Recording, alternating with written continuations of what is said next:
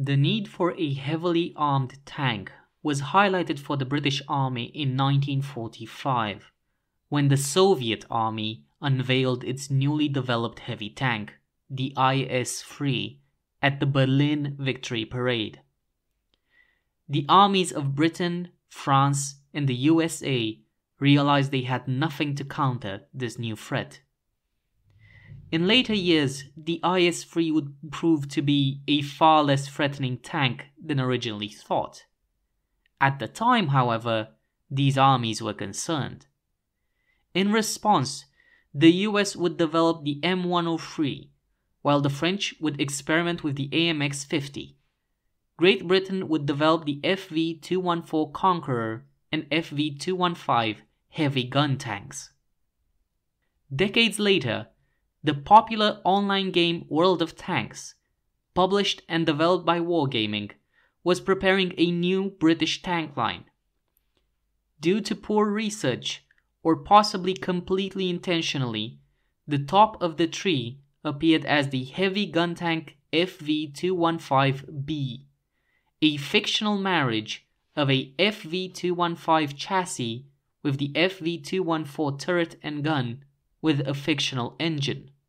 Fortunately, Wargaming has withdrawn this fake vehicle, although they replaced it with an equally questionable one.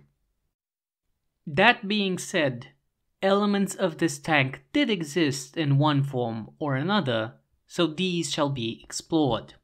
Welcome to a new Tank Encyclopedia voiced article. We would again like to thank all of our patrons for their support and allowing us to do what we love. The patron of this video is Alan Kurtz. Thank you, Alan. A small history is provided for the vehicle by Wargaming. A proposed plan for a heavy tank based on the Conqueror Mark II. Unlike the production model, this modification featured real placement of the fighting compartment. Never saw production or service. The FV215b is presented as a vehicle of the FV200 series. The FV200s date back to the final stages of the Second World War, when the British War Office was looking for a universal tank. The ancestor of today's main battle tanks, the idea of the universal tank was that one chassis would spawn many variants, thus reducing costs, development, and making maintenance and supply far easier. The FV215b is also presented as a variant of the planned FV215, or to give its long-winded designation, the Tank Heavy No. 2 183mm gun FV215.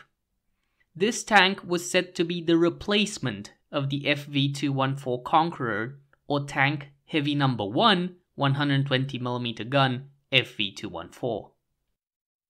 The term heavy gun tank is a uniquely British designation. It refers to the size and power of the gun, not the size and weight of the tank. Heavy gun tanks were specifically designed to destroy enemy tanks and fortified positions. The Conqueror was the first and only heavy gun tank that Britain would build and put into active service. Based on the FV200 chassis, the Conqueror was an imposing vehicle. It measured 7.62 meters long, not including the gun, 3.99 meters wide, and 3.35 meters tall.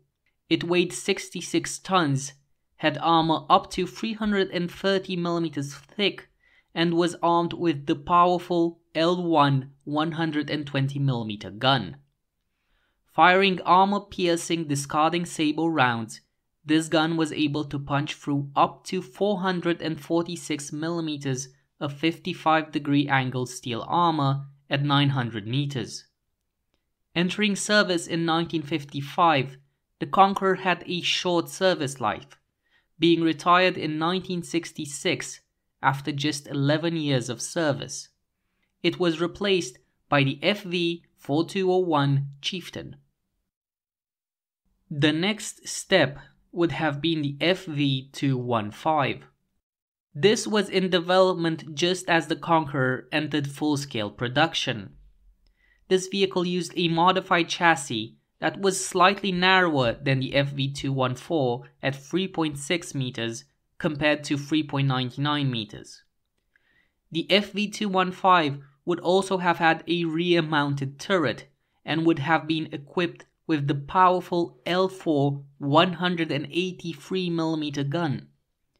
To accommodate the rear-mounted turret, the power plant was moved to the center of the vehicle. It would appear that this fake FV215b is based on the hull of the real FV215. The FV215b is basically a rear-turreted Conqueror, although it is based on the real FV215 chassis as stated before. There was never a B variant of any description planned for the FV215. In-game specifications record the vehicle as weighing 70 tons. This is heavier than both the FV214 and the real FV215 by about 4 tons. Hull armor is listed as 152mm on the front, 102mm on the sides, and 76.2mm on the rear. This is nowhere near accurate. On the real FV215 hull, armor was planned to be 125mm sloped at 59 degrees on the upper glacis and just 44mm on the sides and rear. Despite errors like this, the FV215b does share some accurate parts of its design with both the FV214 and FV215.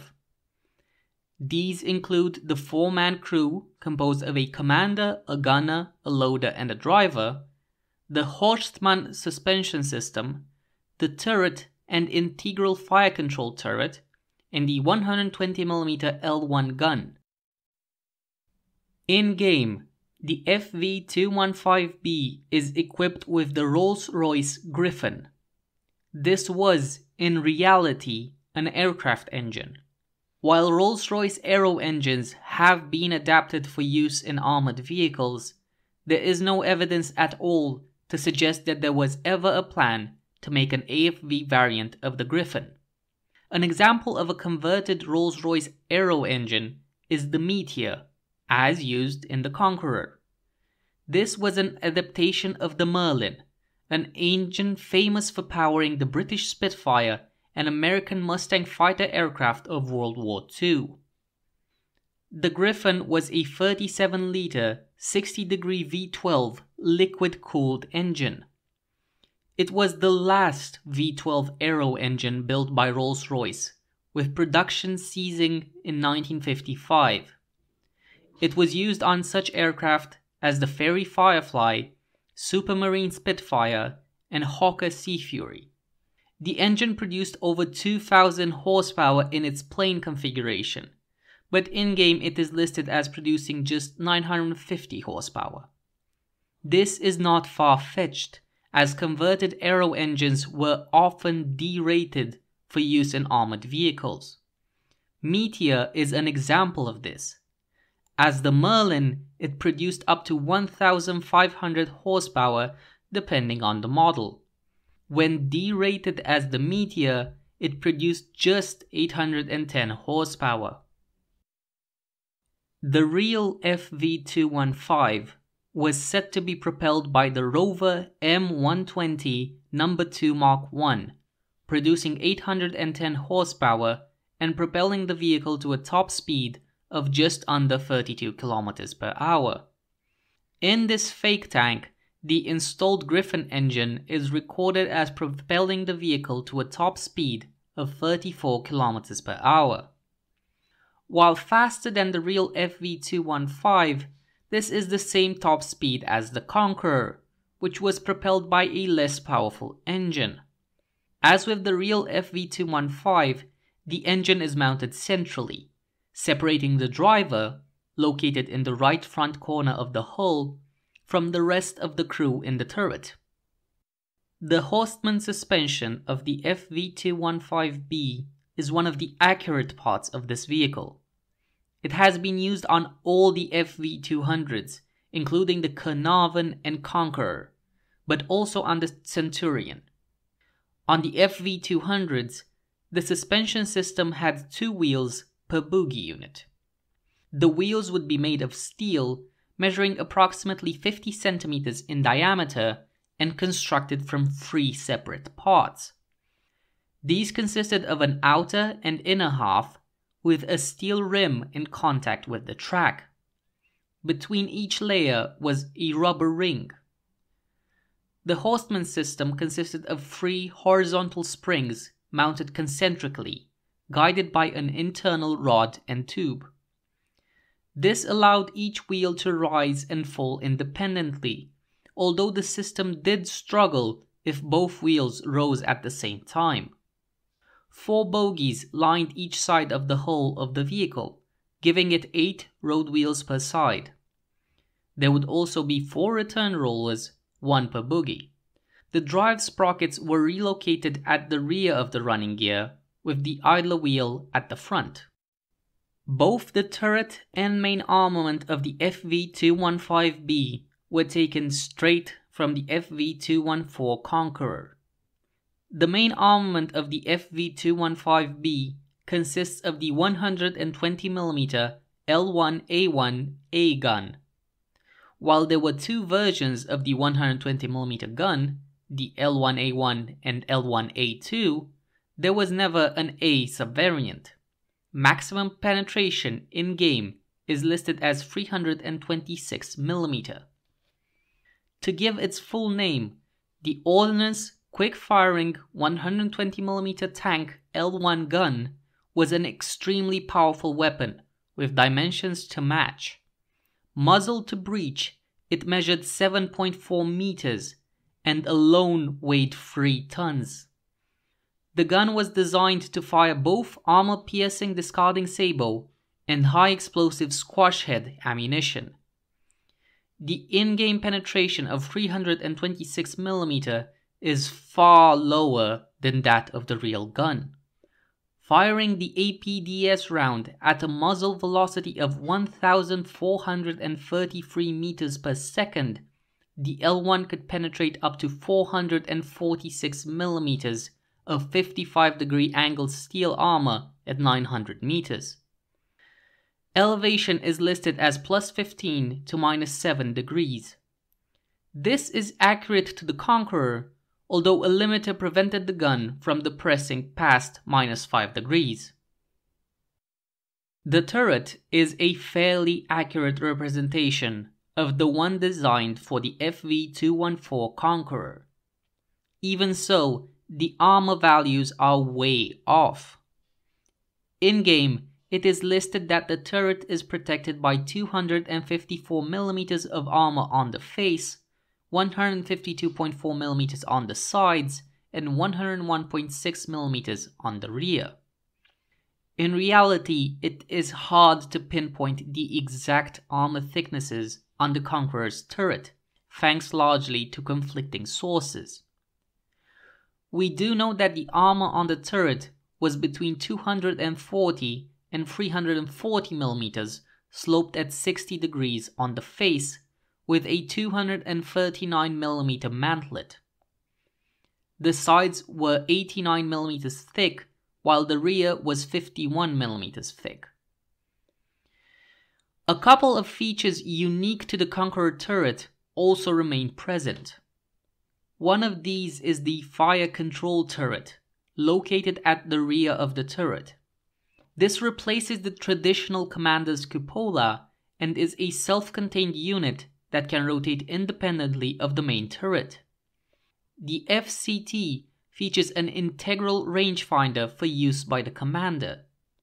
He would scan around looking for targets, range them, and then pass the data onto the gunner, who would then engage. The other feature is the hatch on the right wall of the turret. This hatch is the ejection port for spent main gun casings. They were ejected from the turret via the troublesome Mollins gear, a piece of equipment that frequently broke down on the Conqueror. The FV215b is, without a doubt, a fake vehicle. It is not the worst of Wargaming's fake tank crimes, as many of the components used in its design did exist. In reality, there would not have been a need for this tank. The real FV215 was designed to replace the Conqueror and have more firepower, so a tank created by mating the FV215 and FV214 would have been completely pointless. The tank was introduced to World of Tanks in 2014, just to fill the British Tier 10 heavy tank role. In 2018, it was replaced by another less than authentic tank, the Super Conqueror, at least on PC. The FV215b remains in the console and Blitz versions of the game. Thank you for watching this Tank Encyclopedia voiced article. Make sure to follow our website, we'll be releasing new articles on the regular. You can follow us on Facebook, Twitter, Instagram, or Reddit. If you use Discord, there's a link to our community server in the description. And if you would like to help us continue to develop and expand, consider donating on Patreon or PayPal. All of the funds will be used to help us enhance and design new articles and features for you. Until next time, keep us in your sights.